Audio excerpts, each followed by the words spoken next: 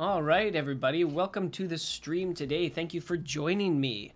We actually tried to do this stream yesterday and we couldn't because everything was dead. So we're going to do it again. We're going to do it right this time here.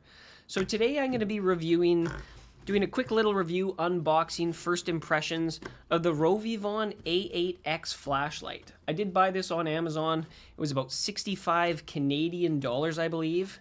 Came in a box like this. Little of that good stuff there. And then there's the light there in this big box, right? Big box, little tiny light. And overall, I gotta say, I am really digging the size on this light. Look at that. On the box here, this is for a couple different lights, so this isn't necessarily the box for this light particularly. But as you can see here, this is the Aurora A8x UV. So this is the UV model of this. They have a couple different models. One is a UV light and one doesn't. And for me, I'm going to the UV light for sure. So let's go ahead and take it out of this little box here. Go over all the specifics we got. So there it is. There's the little tiny light. Like, look at that. That is really small. When you see it in the case, it's sometimes tough to get a handle on the exact size. But we take that out of there and look at that light. Like, I don't have huge hands, you know what I mean? And that's about the size of my little finger. So for some people, this is going to be sort of sub-little finger size for you, which is absolutely crazy. It's always just amazing what they can do with technology these days and get it down to these miniaturized sizes. Let's see what else it comes with when you purchase it. Get a few different extras with it. I have to zoom out a little tiny bit there. So you get a micro USB-C, or sorry, micro USB charging cable. So USB-A to USB micro here. So you probably have a million of these at home that you can already go ahead and use, but gives you another one there. Get a little warranty card. Let's be honest, you're not going to use this, but it does give it to you should you want it. Gives you a little fold-out instruction manual here. This is totally adequate. This gives you all the information that you might need to see. Put it beside a AA battery for comparison. Oh, we could probably find a AA battery there, Tom. Give us just a moment. So it's going to tell you everything you need to know here. That's a great comparison as well. So it's pretty easy. It does have a few things you have to learn. It's easy to use. At the end of the day, it is a flashlight. You know, it's not going to be ultra complex to use, but it does have a number of features that you get on this light. Now, the last two little goodies that it comes with here. Oh, there we go. Perfect. Thank you there. So look at that. That's beside a AA battery. So you get a good sense. I mean, it's basically the size of a AA battery. Let's zoom in a little bit more there. So it's basically the size of a AA battery, more or less, right? So extremely small. We got a AAA there too. Look at that by a AAA, right? So we're talking about a very, very small light here. Now it does give you a keychain lanyard here. So you can put this onto here if you want to put this on your keychain. Based on the size, this is going to be a good light to be on your keychain if that's what you're looking for. I'm looking for more of an everyday carry sort of a light. I think I'm getting old. I'm putting together an everyday carry kind of a bag here. But it's a lot of fun once you get started, man. And a flashlight is just a necessary tool. So you get a belt loop here, which is very cool to see on here, because this does have a mode and it'll act as kind of a safety light. And this is something you can put on your backpack while you're running around. But it does just give you something to clip that to, clip it to your belt, clip it to your hat. You know, don't use it if you want. Easy to take off if you don't want it on there, but handy if you do want to clip it to something. I want to compare it to a couple other items I have here. So here's a standard lighter. So you can see it beside a lighter there. Very, very small as we compare it to a lighter. A lighter is a good thing to have in an everyday carry. Sometimes you want to have a mini lighter though, right? You don't need a full size necessarily. Now here's another light that I have. This is the Phoenix E03R. Now as you can see, when it comes to height, that one's even smaller, right? This is an even smaller light. Where's my camera? There we go. This is an even smaller light than that in the one dimension. In the other dimension, it's a little bit different, right? This is another really good... That's right, yeah, exactly, Tom. Kind of a hip pouch worn on the front is a good way to... What the heck do I got going on with this light here? I turned this light on accidentally here, and I don't know how to turn it off. There we go. Okay. This is another really good everyday carry sort of a light here, but this one has a number of other features. It's newer, right? It's newer, and technology moves quickly. This is another really good everyday carry sort of a light. I'm going to show you one more here. Here's a full-size flashlight. So this is my Olight Seeker 3. So yeah, just a little bit of a different kind of a caliber, right? All do the same thing, but they're different tools designed for specific things. Now let's go ahead and pull out the ruler here. Let's get an actual measurement on what we got. Now we're going tip to tip. The body kind of starts there, but if we're looking at tip to tip, absolute ends to absolute end, it's just over 60 millimeters. I believe it's 60.5 millimeters, and the weight on this is only 14.8 grams, believe it or not. So in a way, it's kind of weightless. 14.8 grams ain't nothing in terms of weight. You're not going to be feeling that. So let's go ahead and look at the actual functions of the light here. I want to show you this, show you how it actually works. I did take it out this morning here, and I got to say I was quite impressed with the performance. So the first thing, which is a cool feature, here's the button, as you can see. You have to make an effort to press it. Like, you're not going to accidentally press it, which I like, because it is going to go in a pocket or something like that. You do have to make an effort. First mode is you're just going to hold this, and then it's going to turn the light on. I don't believe it turns it on the maximum intensity. I believe it's the second to maximum. So just below the maximum intensity, you hold that, and it turns on. What a handy feature. I don't see this on my other flashlights. I've got about 3 or 4 other ones, but that is a super handy feature because you can just grab it, hold the button, turn it on. You don't have to remember any settings. You don't have to remember anything. Just hold the button, and that's going to turn the light on. So a really handy feature there. Now, to turn on the actual light itself, you're going to double-click this main button. Everything is done with this main button, so you don't have to remember instructions. So double-click's going to turn it on. That's going to be light level 2, 3, 4, the maximum intensity.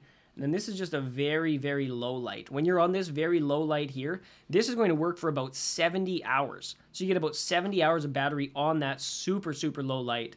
And then it gets more intense from there. Between the high and the ultra high, I didn't notice that much intensity difference. Like when I use it outside, it is absolutely brighter, but it certainly isn't double or anything that it seems to say it is. So I would probably use this one here, number 3 out of 4, as my most common setting, but you do get that extra setting if you need to turn it up to 11. Now to turn it off in any mode, you just hold this button, and you only hold it for 0.3 seconds, and that turns it off. So I'll show you that. Hold that. There you go. Now the light is turned off. See, even that, you get a little bit of heat built up. Something this small, heat is going to be an issue for sure. That's like the one thing they're trying to mitigate more than anything is the heat. So heat's always going to be a factor in something this small. So that's your first set of settings there. So we hold it, and that's going to turn it on. If we double click it, that's going to be our main flashlight mode. But this has a number of other modes here. Believe it or not, it has 2 other modes on this tiny little flashlight. First one's going to be when we triple click. 1, 2, 3. Now we see this blue light going on here with a little yellow kicker on the side. Now what is this blue light, you ask? Well, this is the UV light. So this can be used for checking banknotes. This can be used for, you know, checking for bodily fluids at hotel rooms or anything. But another thing that UV light can be used for is charging the lume on your watch. So I'm holding this, and it doesn't take long. It takes a few seconds. And if you can see that, the intensity of the lume, see if you can try to see it there as best I can. It's really hard to see the lume here. Yeah, you can't really see it there, but when you do that to the lume, it will glow with the maximum brightness you could ever imagine. It's crazy. If you have a watch with lume on it, take a UV light to it for a couple seconds in a dark room, it will glow like you have never seen it glow before. You can almost see it in the daylight here. That's how bright it goes. So that's really cool about the UV light, and I like that that's built in there. Now, again, just like with the main mode there, we're going to press the button one time to cycle through. Then we get a very, very bright red light. Like this one is super bright. This seems like strength 3 out of 4 to me on the other light. So this is just a good kind of a safety light. You can set it down there. Got a red light. Press it one more time. You're going to have a blinking red light. So this is really good for signaling. If you're ever lost in the bush, if someone's trying to find you from a long distance, this is a great light here for that. It's going to be better than just a standard sort of an on light, having the blinking going on. But when we press it one more time, see if you get a triple blink going on here. So this is the perfect sort of a safety light setting. If you imagine clipping that on the back of your bag, clipping that on the back of your backpack with the belt clip, then that's going to be behind you this very bright blinking pattern light. It's going to be a perfect safety light, and it's almost like a 2-in-1 tool sort of thing then, because with that belt clip, this is a safety light, like straight up. You don't need to worry about it being a flashlight. If you're a cyclist, if you're a pedestrian, if you're walking around when it's dark, this is going to be an optimal setting for that. Press the button again. It's just going to cycle through all those settings. If I want to turn it off, just hold it, and it's going to turn off. Now, believe it or not, we have one more setting on this little tiny flashlight, this little finger-sized little flashlight. One more setting, and this is a little awkward to be totally honest because it's a quadruple click. I even find a triple click a little tough sometimes, but a quadruple click's sometimes a little challenging. But 1, 2, 3, 4, and then this is going to give you what's called lantern mode. So this has a polycarbonate clear transparent body, as you can see, and that's used to help distribute the light around. If this was just a metal casing, you couldn't really have this light on the side, you couldn't have the UV lights. So this is designed to act as a lantern. You're just going to set that down on a table, and this is going to be a reading light or a space light. This is going to be able to illuminate a large area. And if you press it one more time, you even get a higher intensity lantern, right? So this is almost like a glow stick at this point.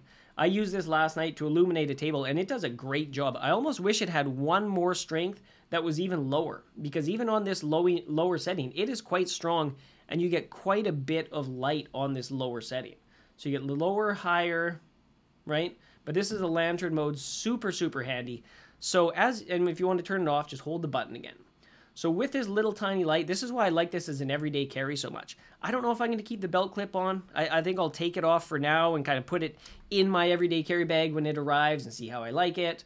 My hip weirdo bag kind of thing. Old man bag, I don't know what you call it. Whatever kids are calling it these days here. 5